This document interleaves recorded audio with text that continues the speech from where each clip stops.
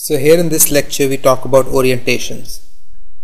So before we define orientations, we want orientations to have two certain specific properties. So the first one is that it should be preserved under rotations, and the second one is it should be reversed by reflection. So let us write down what I have just said.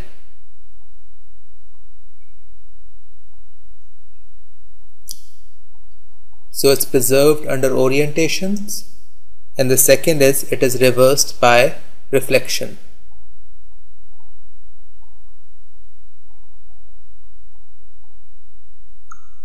So we have the following, the algebraic topological definition for orientation. So an orientation of Rn at a point x, so you take orientation of Rn. So what is the orientation of Rn at a point x? So it is nothing but choice of the generator of the following homology group.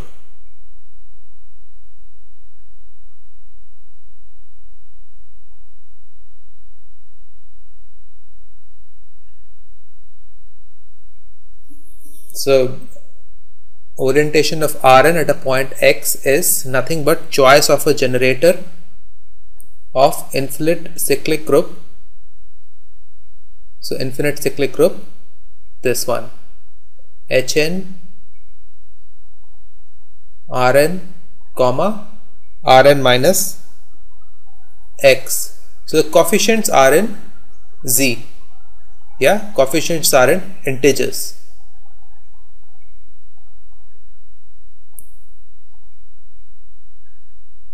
So the ring of integers. So we need to verify the two properties. So first we notice the following isomorphisms. So the first isomorphism, this comes from the long exact sequence of the pair Rn comma Rn minus x. So this was also used in proving Rm is equal to Rn for m equal to n. So the second one comes from deformation retract. So now I've already said deformation retract, that means it has to be a sphere.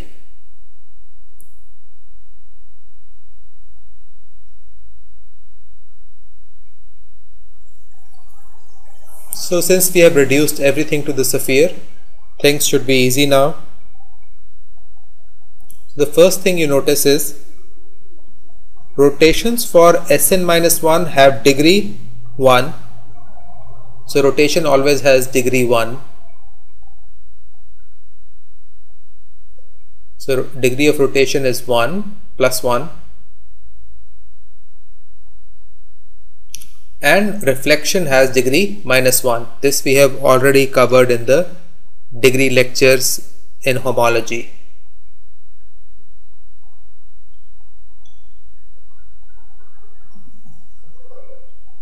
So you can also write as alpha going to alpha and alpha going to minus alpha in the case of reflection, and alpha going to alpha in the case of rotation. So this is pretty straightforward. So the first two properties are satisfied. We can always take the generator as 1 and minus 1. So you don't have much choice. Orientation is either plus or minus. So plus 1 or minus 1. That is pretty much it.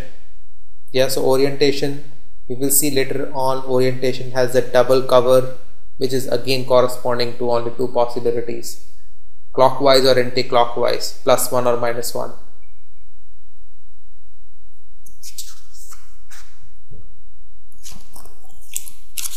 So orientation of Rn at a particular point x determines an orientation for the all other points x. So you take a particular point, then it will determine orientation at all other points, say y.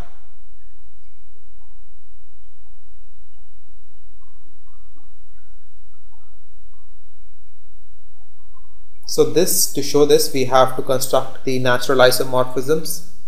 So both these points x and y are contained within a particular ball.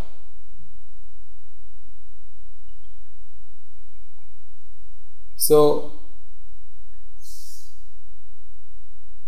again I will say orientation of Rn at a particular point x, will determine the orientation of all other points in its neighborhood.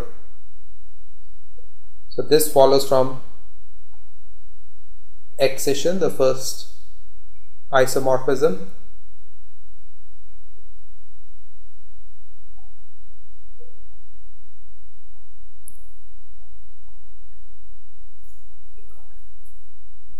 So B is the neighborhood of x and B contains both x and y. So again, orientation at a point x of Rn determines the entire set of orientations in his neighborhood. So again, both x and y are contained in a ball.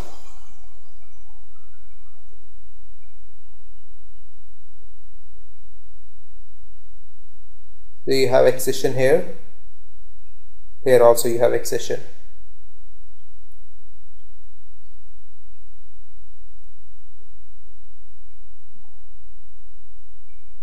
So these both points x and y are contained within a ball. This ball, manifold consists of balls which are locally isomorphic to Rn. This is point x, this is point y.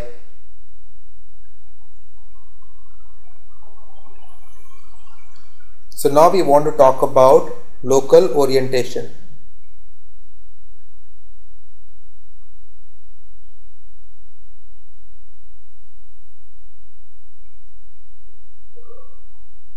So local orientation of M at a point x is nothing but choice of generator.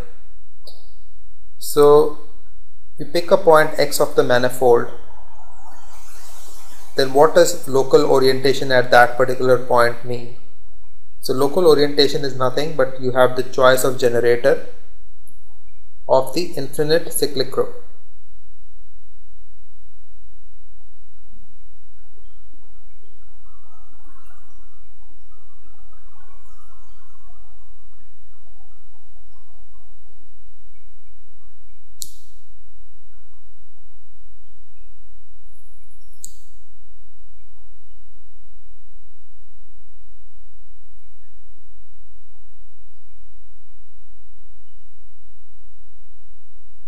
So this infinite cyclic group, we write it just as we wrote for Rn, that will be Hn m comma m minus x.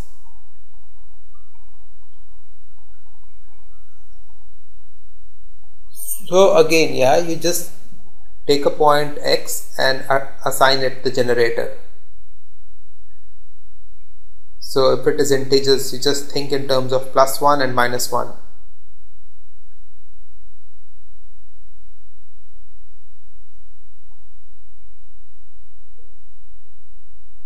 So the convention is you just write this relative homology pair as, you just write it as this. This does not mean x modulo a, you just write it. This is just a notational convention. Nothing to do with relative pairs or good pairs or something like that. So this is just a notional convention. In particular, we will write that above as this. So that equality means in terms of notational. It is not modulo.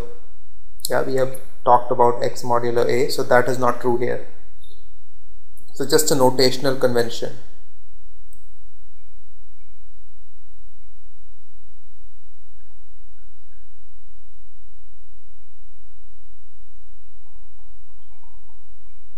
So what is global orientation?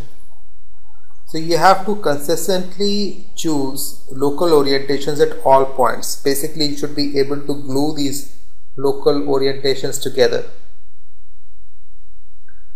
So only then you can get the global orientation. So in order to glue them together, you obviously will have to construct neighborhoods around point X and then say that all the points in that particular ball somehow map to the same generator.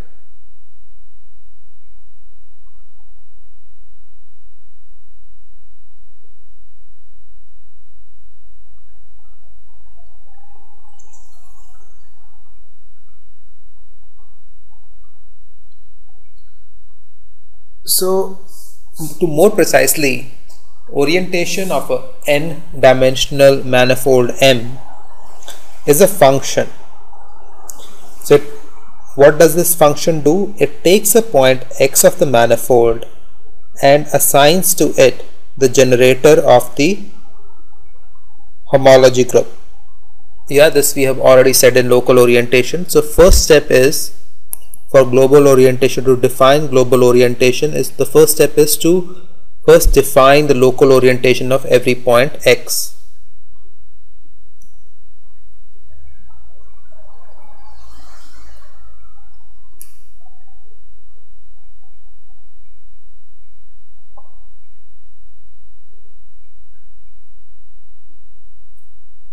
So you take a point X and you assign to it a generator.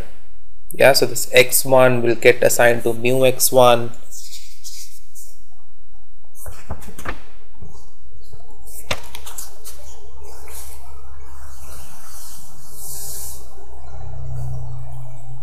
which will be part of this group.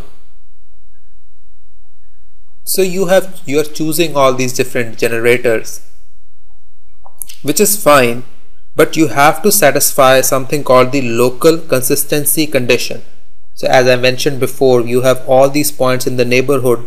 We want somehow all of them to be linked or glued to each other.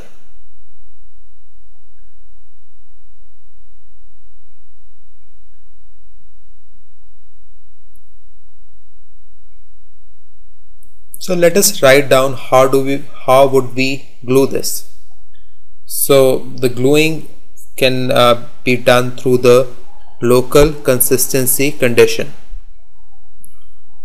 So each point of this manifold has a ball around itself of finite radius.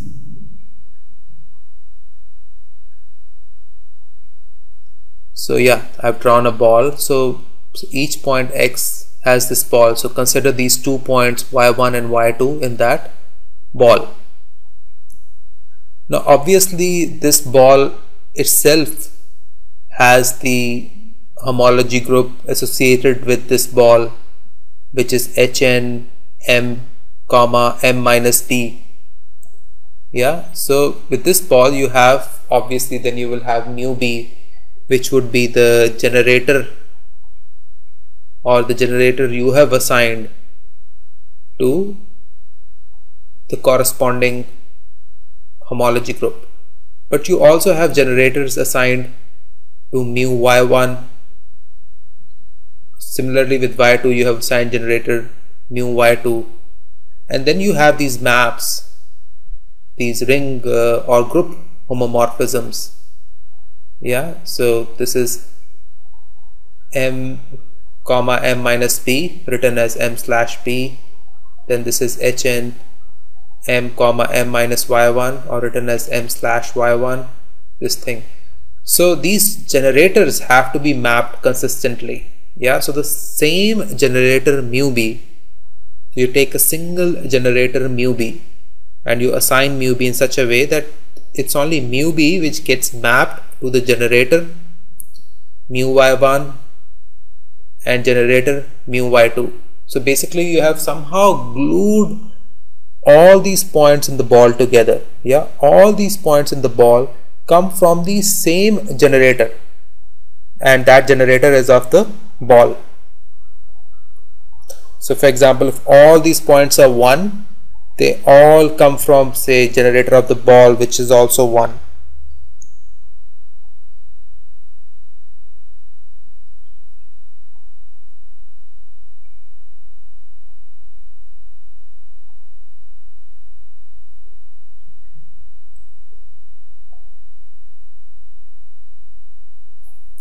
So if you can satisfy such a local condition, if you can have this ball having a generator, this generator getting mapped consistently to all those generators inside that ball, then we can say that M is orientable. Yeah, you have been able to identify a ball, all these balls and the corresponding points. So let us write down what we have just said.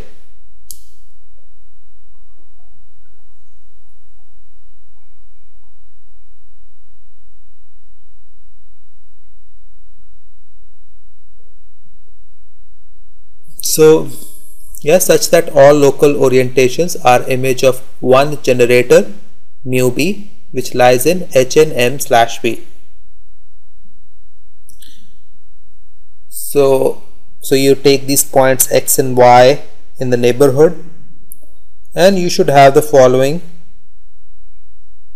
natural isomorphisms. Yeah, so these homology groups, because the generators are perfectly matched, so therefore there is an isomorphism. So basically all the points in the ball are somehow consistent with each other. So if such an orientation exists for M, then M is called orientable.